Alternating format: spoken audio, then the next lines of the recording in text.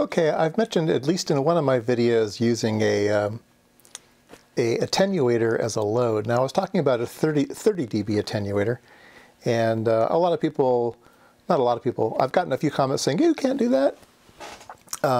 So let me show you what it is and what it isn't. Okay, so I have a box of attenuators here, and so I have the VNA set up, and I have a really precise 50 ohm, this is a very expensive 50 ohm load, and it is smack dab in the middle, and it is very low here, greater than 40 dB of return loss, right? So this is a perfect load, perfect load. All right, so let's put on a 30 dB attenuator. And remember I told you that it's 30 dB in, 30 dB out, so if there's any reflection, it sees 30 dB to the open, and then it reflects back and it sees another 30 dB. So there we go, minus 42 dB down, right? So it's just as good as an expensive load, just as good. All right, so 30 dB, still a perfect load. All right, let's do 20 dB. Here's a very nice 20 dB attenuator. Let's see how it does. So 20 dB would be 20 in, 20 out, that's 40. So it's a little bit worse. So we have a little, I mean, on the Smith chart, it's perfect. Let's go over here to where it's the worst. It's minus 27 dB. Still a perfect load. All right. So 20 dB, 30 dB, you're doing just good. Let's do let's see, we did a 20 dB. Here's a cheapy Chinese 20 dB. Let's do a cheapy Chinese 20 dB. And it's dead. Wow, it's dead. Wow. Okay. Maybe the reason they're saying it because they have lousy attenuators. Here's another cheapy 20 dB attenuator. Ah, perfect. All right, so this one is minus 37, right? Minus 33. So this one's great. Okay, so let's line them up here. That one's good. This one's good. I'll make sure they don't roll off my desk here. Oh, I just have to be careful. Let me put a ruler here so they don't roll off the desk. That one's good. That one's good. 30 dB. 30 dB was good. Yeah, what's wrong with this one? Hope I haven't been using it. Oh, it's just wonky. Oh, look at that. Oh, now it's perfect. Now it's minus 30. All right, so I will show you what's wrong with these attenuators. The way they're constructed. I don't know if I'll be able to take this one apart. They kind of are, once you put them together, they're very, very hard to take back apart. But if you didn't put them back together right, let's go ahead and put a wrench on it, see if that does anything. No, this one's still bad. Something wrong with this one. So I have had them come apart. So that one's questionable, and then let's do this one. So, you know, be careful about the cheap Chinese ones. I try to avoid them. Yeah, this one seems to be good. All right, so this one's good. We'll put it in the good pile. All right, let's try this one. This one's a, oh geez, I don't want to drop it on the floor. Let's try this out. 30 dB. Perfect, perfect, perfect. Maybe better than the load. Okay, so that one's good. What else do I have? Okay, now I'm down to the 6 dB pads. I have a bunch of 6 dB pads. Now, the 6 dB pad, of course, is going to be bad because 6 dB is not enough. So definitely don't use a 6 dB pad. Let's take a look at that. Yeah, you can see that the Smith chart's starting to have a line now, and our return loss is around minus 12. I mean, you know, for a really quick measurement, minus 12, eh. All right, so minus 12 for that one. Let's try another 6 dB pad.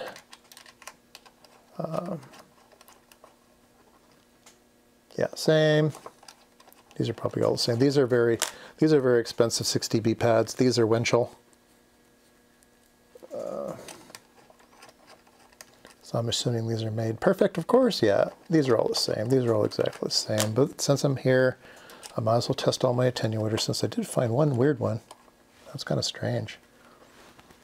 I hate the reflections here. All right, so these are all the same. So we have this one attenuator that is not happy. Yeah, look at that one. Wow.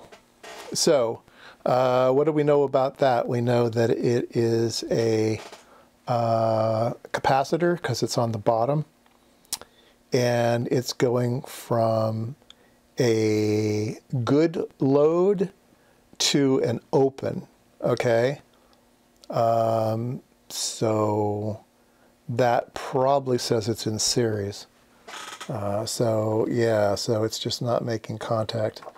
All right, so can we open this, can we repair it? So the way these things are constructed is there is a little circuit board inside, and this SMA connector and this MA connector spring load to that board.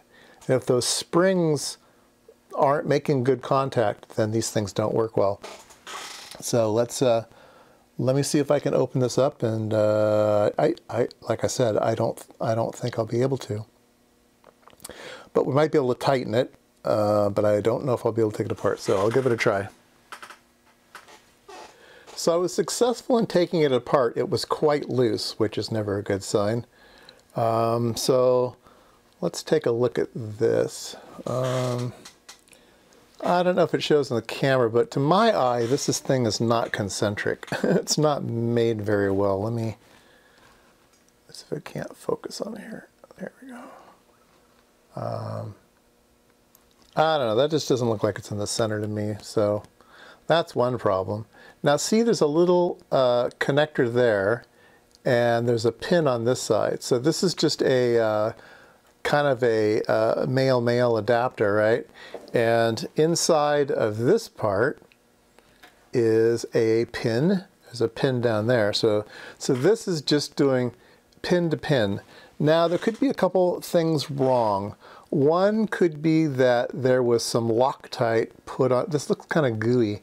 Looks like there's maybe some Loctite put on there, and it actually added insulation. And when these got screwed together, this was not making good contact. That's my first guess. The other guess is that maybe these pins don't make good contact to that little pin down there. Maybe it's a loose fit. But my first guess maybe is this gooiness and that it wasn't on tight. So I think I need to strip this with alcohol and see if we can't put it back together. Let me see if I can pull that. Let me see if I can pull that device out of there. Now, this little thing in the middle here, yeah, there we go, it pulls out. So see, it's got a pin, there we go, it's got a pin on both sides. And so it plugs into that one down there, and it is a male to female adapter. So yeah, it's this little thing here. So I don't think that's what's bad. Now, it might not be making good contact to the outside. It needs to make good contact with the walls of the attenuator as well. But yeah, my guess is, oh, I was going to test that, wasn't I? Let me pull this out again. It fits well. I could feel it go into the socket in there well. Let's try these two together. Yeah, these fit well also. So as long as that's it's gold. I mean, you know, really bad gold, but it is gold contact.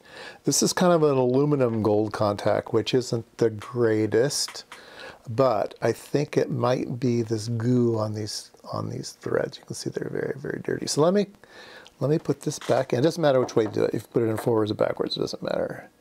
Let me put this one back in here. There we go. Okay, so yeah, let me clean this off with some alcohol.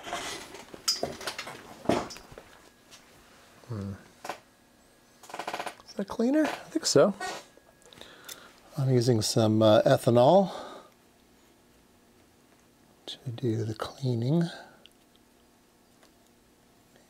You could use isopropyl. I don't think it matters, depending on what material this is that you're trying to dissolve. Sometimes ethanol, methanol, or isopropyl. Sometimes they dissolve different things. Sorry, my hand was in the way. Oh, I think that's better. So let's see if I can't screw these in. Now, see, it's going to be hard to put together. So, I am going to screw in an adapter here, and then that will help me push it in there. So this is how I think they originally got these things tight. But how tight can you really make it, right? If you make it too tight, then you can't take this off. So I'm going to try to make it.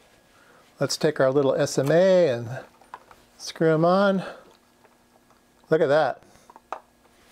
He looks perfect now. Perfect, perfect, perfect, as any 30 dB pad should. This is the 30 dB pad, so it should have been perfect. So let's turn on the return, excuse me, the return loss, and yeah, now we're down here at -37. So, so there you go. So that was a good lesson. One is don't be afraid. Oh man, those reflections are terrible, aren't they? I don't know how to get rid of those.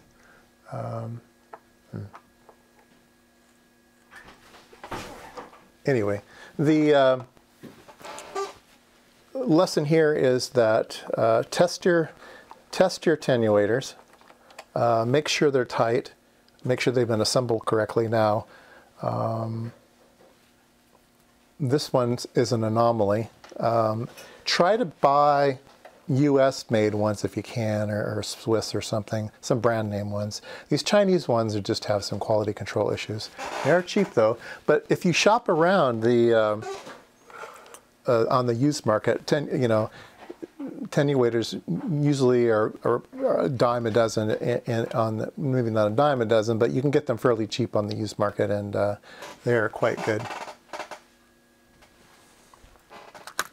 Let me give you a couple brand names here if you're going on to the used market. These are quite good. These are Winchell. These are Weinschel.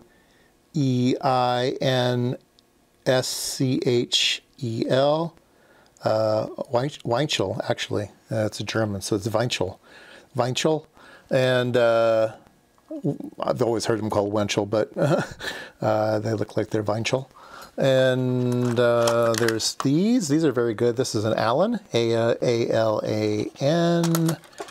And this one's quite good. This is a trilithic, I believe. Yeah, trilithic. And do we have any other brand name ones? Not right here. And then there are these Chinese ones. The Chinese ones are usually gold looking.